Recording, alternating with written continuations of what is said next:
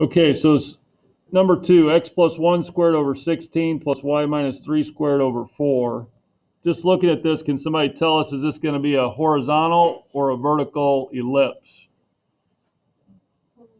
This one's going to be horizontal. How do we know that? We know that because the 16 is under the x. That's the bigger a value, or the bigger number in the denominator. So we're going to say the center here, much like in our circles, -1, 3. So I go over to my graph. I'm going to go ahead and plot my center, -1, 3.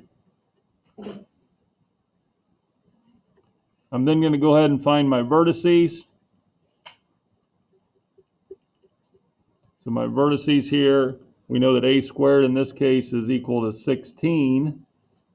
So a is going to be 4.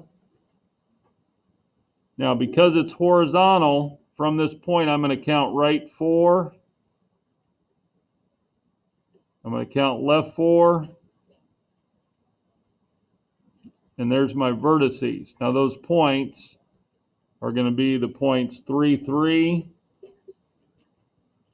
and the point -5, 3.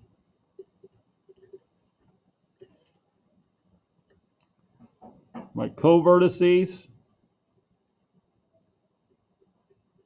we know that b squared is going to be equal to 4 in this case. So b is going to be equal to 2. So again, from my center point, I'm going to go up 2 and down 2. So those points would be the points 1 or -1, 1,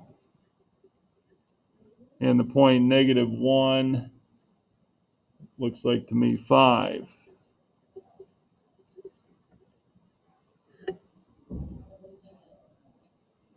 We're then going to go ahead and find the foci.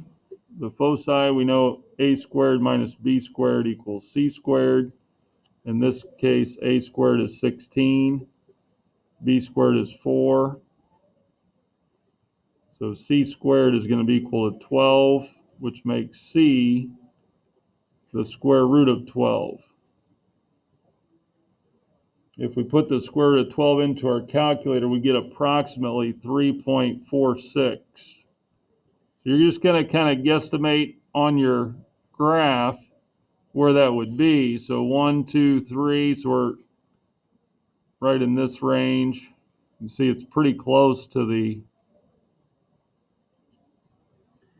vertices there. I'll go ahead and sketch in my ellipse.